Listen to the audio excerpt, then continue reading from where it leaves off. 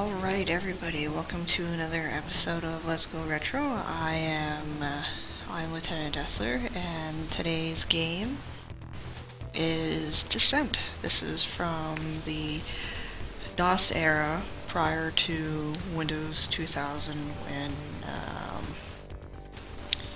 when DOS-based games were no longer supported. I may actually need to check that. DOS games unsupported.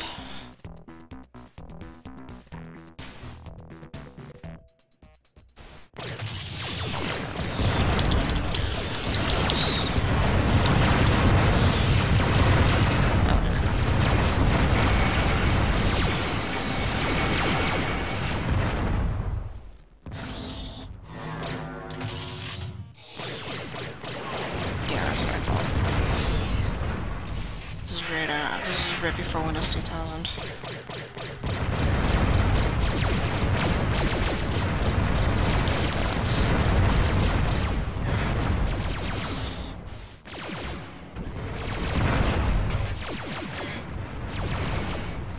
That is what I thought. I was right.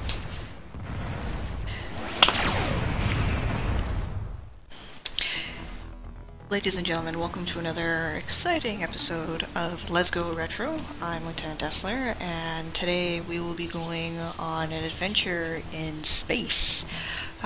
This is Descent. This came from the MS-DOS era, right before the fall of MS-DOS in the Windows 2000 era. When Windows 2000 came about, MS-DOS was not part of the source code. It actually wasn't part of the code in general, so a lot of the games that people had played previously would no longer run. This is from Parallax Software in the years 94 up into 95, and further because there is a Descent 2 and there is a Descent 3. This is the first, this is the full game, this is not the shareware that a lot of people had played back in the 90s, but this is the full run. What you'll see is probably something that I really shouldn't be doing, but I'm going to do it anyways. It's gonna I'll show you. I play this game not for scores, not for points. I actually play this for my own entertainment, and I hope that you guys enjoy this as well. Welcome to Descent.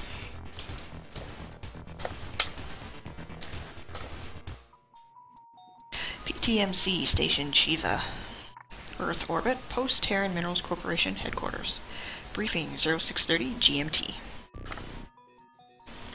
And apparently, our defense robots did not function to specifications. Our Pluto mining stations are now in unknown hands. Worthless bureaucrats. They'd replace us all with robots given half the chance. Briefings are awful. Air is too sterile for human lungs. Endless electric blue schematics in the eyes, and a suit from Post-Terran whose droning voice would make Armageddon sound boring. They needed me. They had the equipment I needed. Why does this fool keep babbling? We have an Israeli-made Pyro GX specially modified for this mission. Fine, let me go. Some fighter jocks worship their hardware, but I'm not the religious type. The idiot giving the lecture was practically drooling. The hardware was pretty impressive, though. AV-42 Avenger concussion missiles, pair of AG-435 industrial argon cyanide lasers, illegally modified, just the way those hardware junkies like them. Do I really need to know the serial numbers? You'll have multiple objectives on this mission. You mean contradictory objectives, don't you? Destroy all infected mines, keep the invading force from spreading further. But be sure to rescue any survivors, destroy as many robots as possible, and each one of those objectives is the most important. Why did they have to design this mission by committee? This can only be done by the material defender in pseudo. Translation from bureaucrates. They're hosed, and I'm the only one who can cut their losses. That's the trouble with working for the largest bureaucracy in human history. Hail the glorious Post-Terran Minerals Corporation. Huzzah! Our remaining defense robotics have smuggled replacement parts and weapons into the mines. At present, the invader has not been alerted. We are confident that you will have the advantage of a surprise attack, at least until you enter the mines. At that point, we should expect a heavy counteroffensive. I suppose I should be thankful for small mercies. Somehow I had the feeling that I'd have no advantages at all. The strategic weak spot of our mines is their fusion reactors. They're deep in each mine and completely automated. Automated. Normally we would be able to blow them from orbit, but all the uplinks to our stations have been severed at the source. Knocking out the reactors will cause a system-wide meltdown within a matter of seconds. And when I say system-wide, I mean complete vaporization. Getting out before the mine blows should be the foremost on your mind. And foremost on minds of any poor slobs I haven't rescued yet. I just realized how cruel these people really are. Then again, big space corporation. Kinda reminds me of Weyland Yutani. The information we have on the enemy is rather sketchy.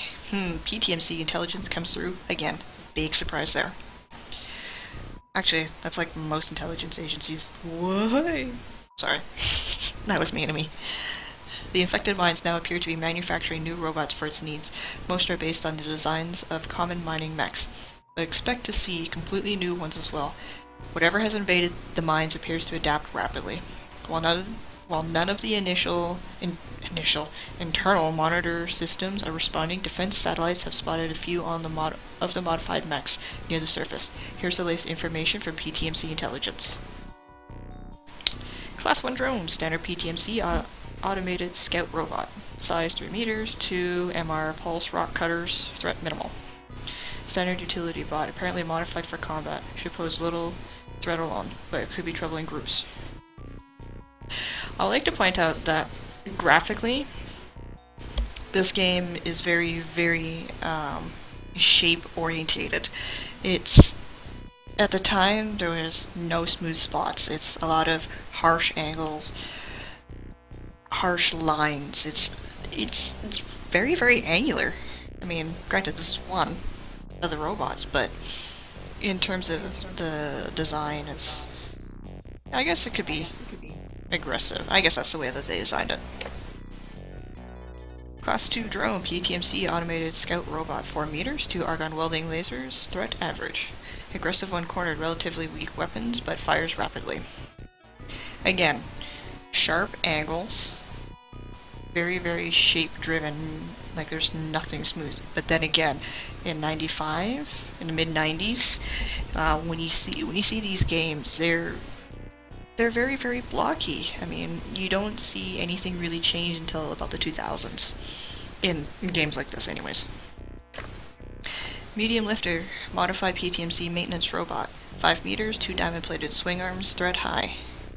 Normally used to burrow through porous rock, recon cameras have witnessed this robot shredding anything in sight, including the hostages. For a 3D game, this is probably one of the first few that I played before I jumped into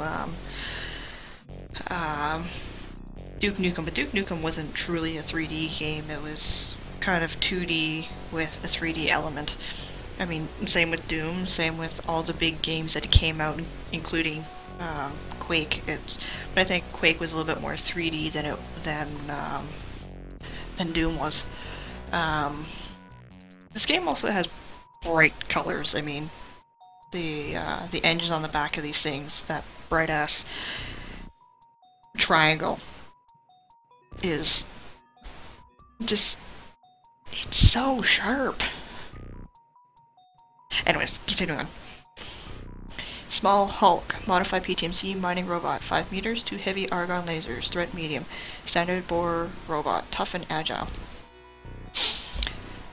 I'm trying to think of where you know what? This reminds me of MechWarrior, to be honest. A floating MechWarrior. Medium Hulk, modified PTMC mining robot, 6 to 8, 2 missile launchers, threat high. Heavily armed for explosive deployment, deep in mines, slow moving but very dangerous.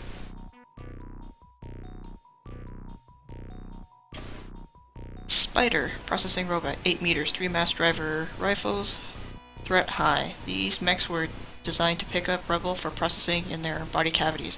We have no further info on these robots.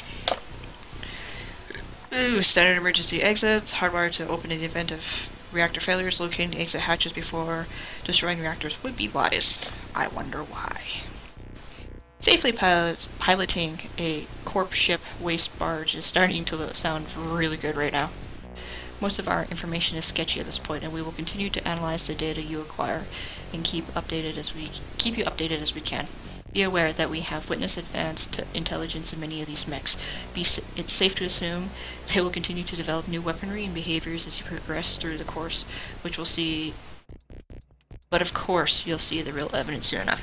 I suppose if they were any more encouraging, they'd be shooting me right now. We are aware from your record in putting down the human's first mining strike that you can get difficult jobs done. First, he tries to scare me, then he flatters me. The least they could do is bring someone else in to play good cop. Who does he think I am? Just because I killed people doesn't mean I'm stupid. Doesn't mean I'm stupid. Typical PTMC stiff. I imagine that his face would look better with my fist buried in it. Much better. Though then again, I kind of have to agree. I'd want to put my fist in his face too. If you pull this off, PTMC will pay you triple your usual compensation. Now I'm intrigued. PTMC only throws money around when they're sincerely scared. You'll also earn high recognition indeed, but recognition doesn't improve the situation. You will approach the inner planets and swing outbound. Heading for Pluto, you will be able to rearm at the orbital PTMC processing stations. Nothing but reinforcements. This is not good. I wonder who was sent before they got around to drawing my name out of the PTMC database. Someone who wasn't ready for the task. I doubt you're aware of this, but the military division performs advanced weaponry development in several of our mines. The Pyro GX has been modified to make use of any new technology you find. It's apparent you'll need everything you can get to eliminate this threat. Threat to your salary, you mean? The only reason PTMC hires people like me is to ensure its undaunted financial future. And we feel you should know that intelligence reports indicate the convergence point of the robot invasion forces Earth. My stomach turned again.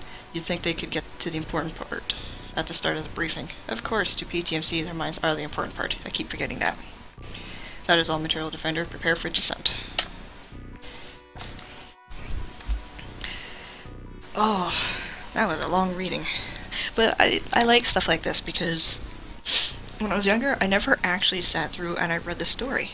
I never knew the story of Descent. I never read through the data, never read through the mission briefing. I didn't do any of it, so this is a first for me, as well as I hope for a first for you in a long time that you've probably seen this, so let's get to it. Report to the main hangar at 0830 for immediate dropship. Oh, ship prep and launch. Proceed to Lunar Outpost MN0012 for level 1 descent and insertion. Contact with outpost lost 2 days ago. Intelligence indicates low infestation. Destruction of primary reactor core is imperative. Be aware of hostage situations and proceed with caution. And now this is where the fun begins. Why didn't I do that right? Cheater. Cheater. Cheater. Yeah, and?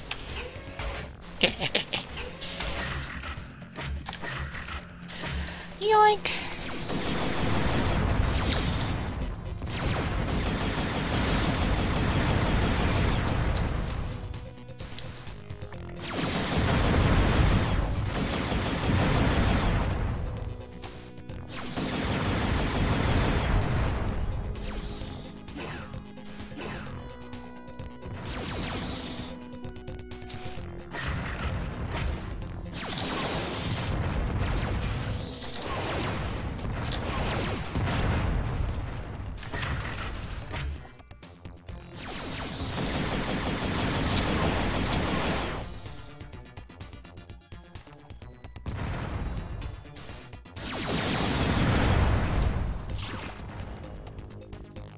Pickups and concussion missiles. Like I said earlier, I play this game strictly for the fun, not for the score. And it's an old game. If I were to spend the entirety of my time in this, I would probably be making each of these videos crazy long. Each of the videos would probably be like half an hour long because I would take the time to go around. I would take the time to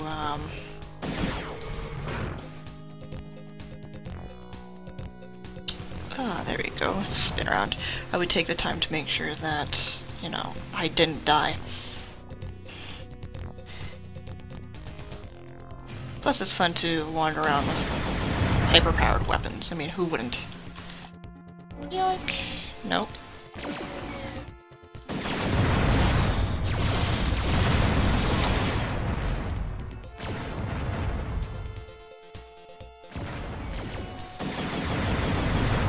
Ta-da! Come on, die already.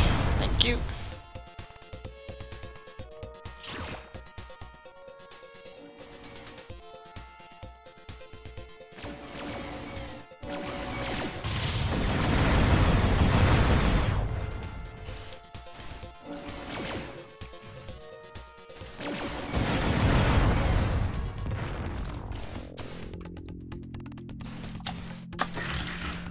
Nah, that's not the one that I want. Oh, it's supposed to be a smart missile. Is it not dead? Oh, it is.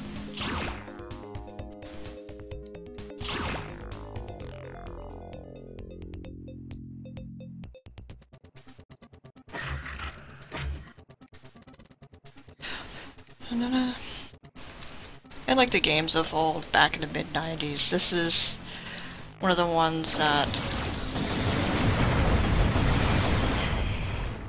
I think was probably as popular to play than so many other stuff.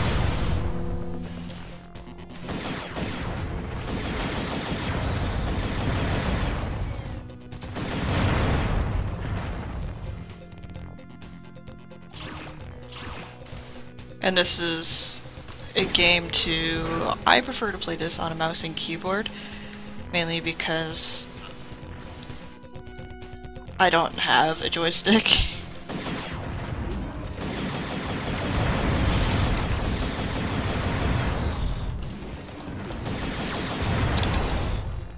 Oh, you bastard. You had to duck.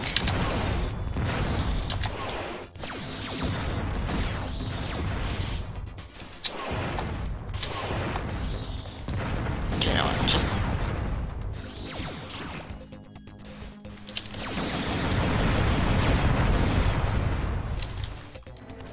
Oh, what the hell?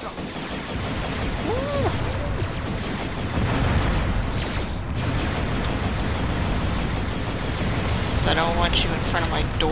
Go away. Ah.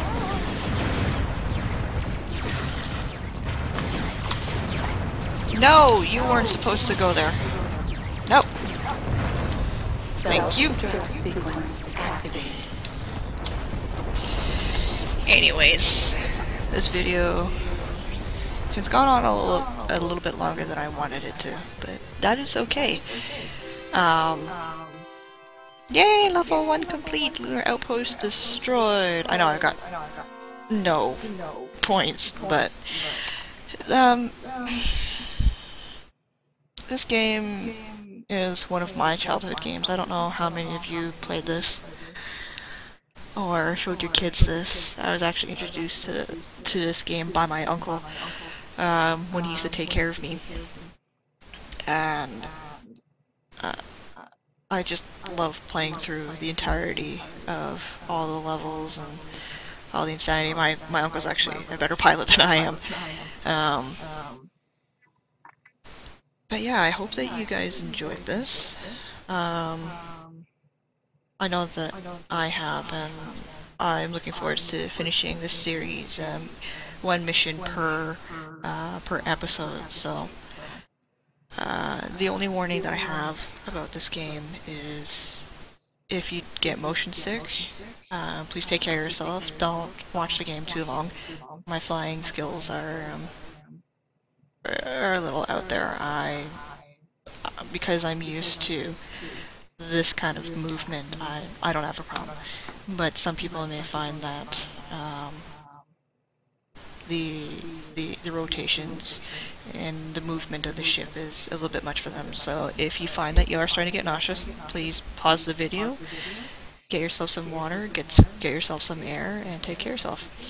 Anyways, that's it for this episode of Let's Go Retro Descent, and I hope to see you in the next one.